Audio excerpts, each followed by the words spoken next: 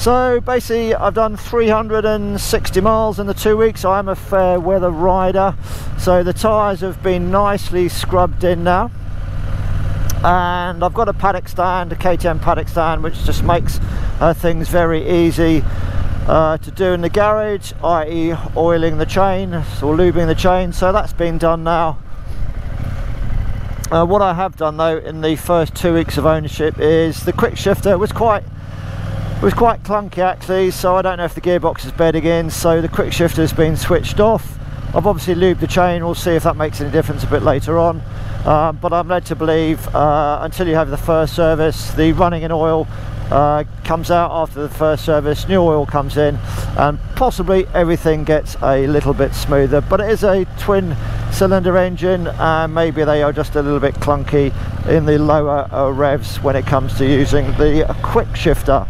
So one of the big things that I have done, chaps, looking at the KTM forums, is it was quite lumpy in the low down revs, below 3,000 revs. So you can see here I'm just chugging along at 15 miles an hour in first gear through our little country lanes here.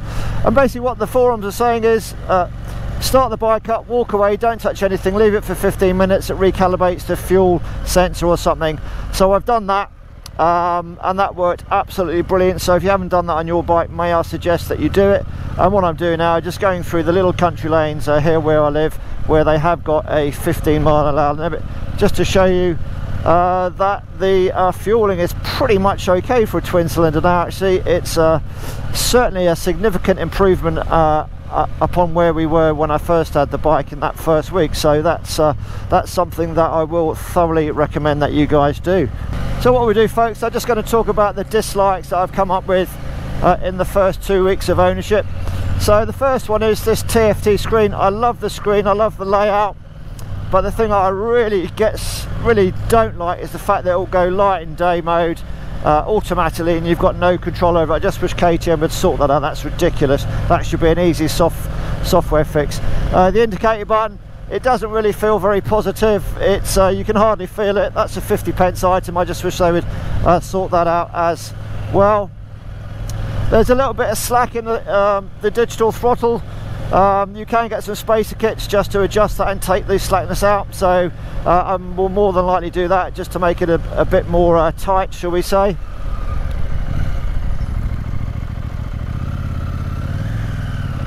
In the other videos I did make mention that I've adjusted the instrument cluster, clutch lever, brake lever, and just dialed them in for my physicality, shall we say. I didn't have to adjust the gear shift lever, but I did find that the brake lever was just slightly too high. I know not all of us use the brake lever, but I wanted it to be properly adjusted, and what I was finding, I was just having to raise my foot up to find it. So all you've got to do is just undo a couple of nuts on the brake lever itself, and then that will actually lower it once you've adjusted those nuts and bolts. That's a fairly easy thing to do. So the horn itself, that is crap. I'm going to put a new one on there, like a Denali mini sound bomb or something, so that's going to be changed. I went for the slip-on Akrapovic exhaust.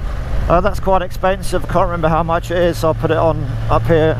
I think it makes a little bit more noise, not much, but it would be nice to have something with a little bit more oomph and noisiness to it, but I don't want to attract the attention of the boys in blue.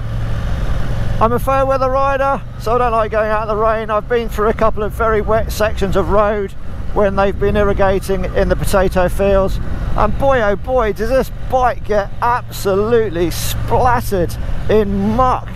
So it's been washed and it's been dried down as well. Yeah, so I don't think it's a bike for taking out in too much rain, shall we put it like that. The suspension was set all to the standard settings, but obviously where I live, you can see that the roads themselves aren't particularly brilliant. They've been opened up, re-tarmacked, so a lot of scarring. Basically I felt like I was going to have all my fillings rattled out, so I've just dialed the suspension front and rear, just softened everything off, and I've got to say guys, it makes a massive difference. So if you're not into setting your suspension up, I would say get a friend of yours and just get them to play around with the suspension. It makes a massive difference.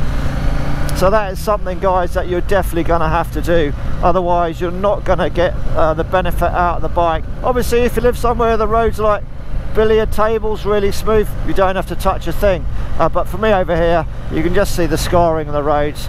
Yeah, dialing a bit more softness into the suspension front and rear, it's made the world of difference, and the bike is absolutely brilliant now.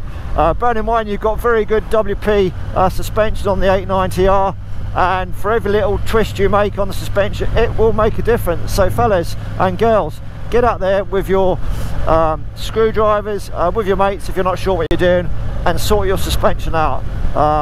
Yeah, it will be night and day. Definite difference, guys. Well, start the engine, it's a little bit rattly, so yeah, that could be a dislike, I guess, but that's a KTM thing. That soon disappears once the engine is warm, and that might get a bit quieter after the first service when they put some new oil in. Now let's get on to the likes about this bike. There is an awful lot to like about this bike.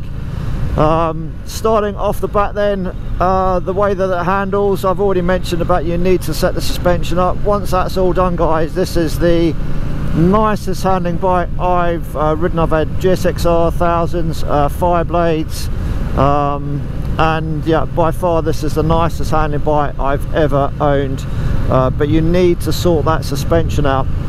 Again, from the front to the back, the brakes are absolutely phenomenal.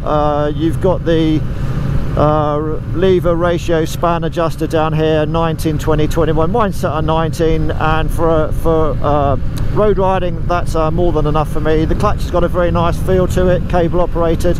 It's really good.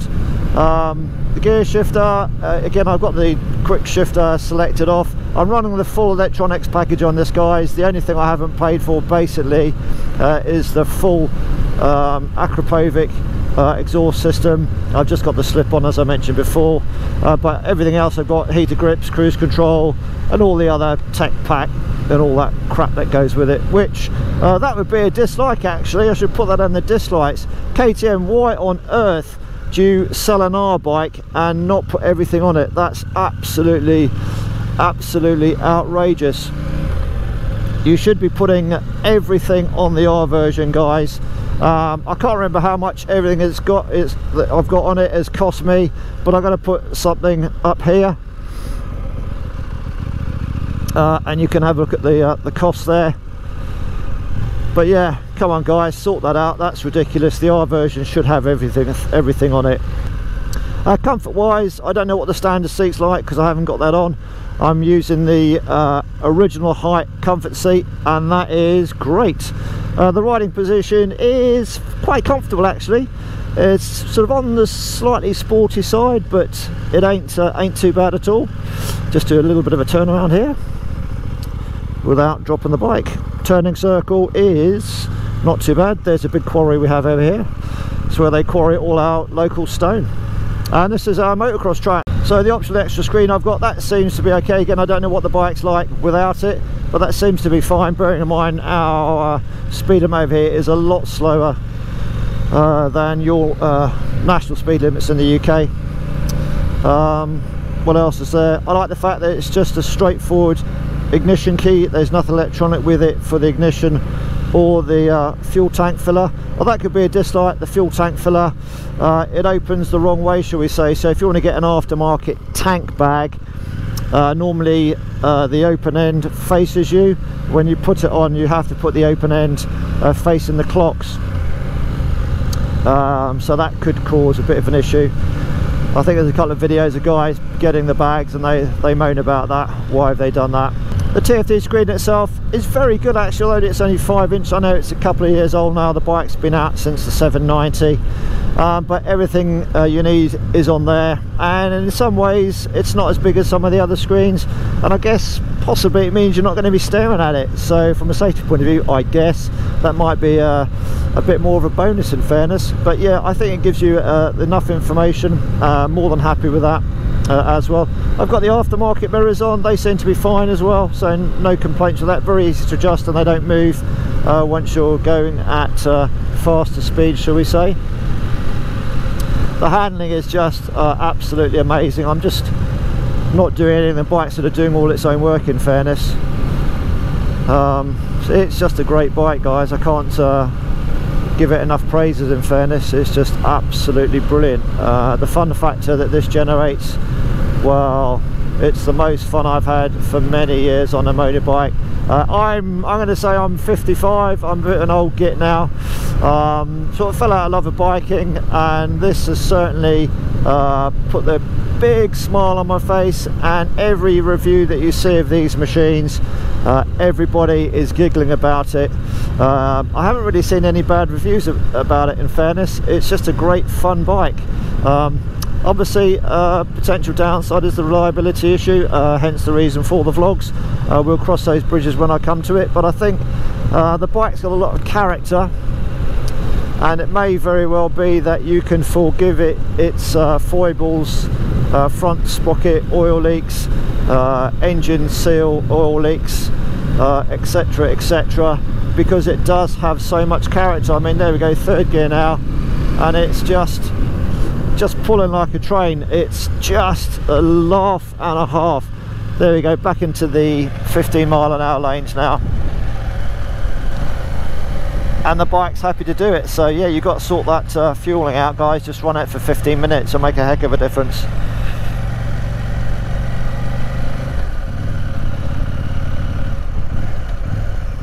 The gearbox is nice and sweet when you come to a stop and you find neutral. Doesn't seem to be a problem. It goes in fairly nicely.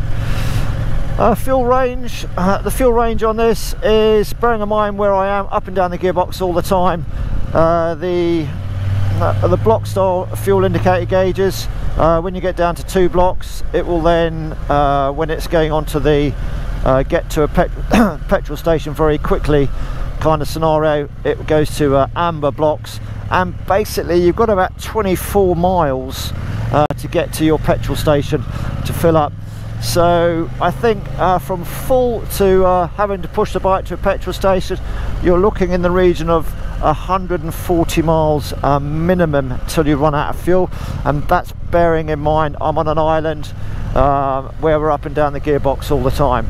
Heated grips, they work really well. Very impressed with those. Cruise control is brilliant. I love that, and the feeling from the heated grips, unlike like my Oxford ones on my Africa Twin, they feel really good actually, just like standard grips, so you don't get any kind of unusual feel from them. So yeah, very good. So have I covered everything, chaps? I don't want to bore you guys stupid. I want to try and give you as much information as possible, but you can see the fueling is pretty much spot on. Just tootling around here. I knew there's something else, always going to forget something. Tyre pressure monitors on here. Before we came out, I measured the tyre pressure with my manual gauge in the garage. Front was 33, rear was 40, and before I started video recording, it did register 33.2 and about 40.6, although it's gone up a little bit now. So the tyre pressure gauges on the bike are very accurate, I would say. It's certainly reading the same as my gauges in my garage. Yep, that's it. Let's go and find the twisties.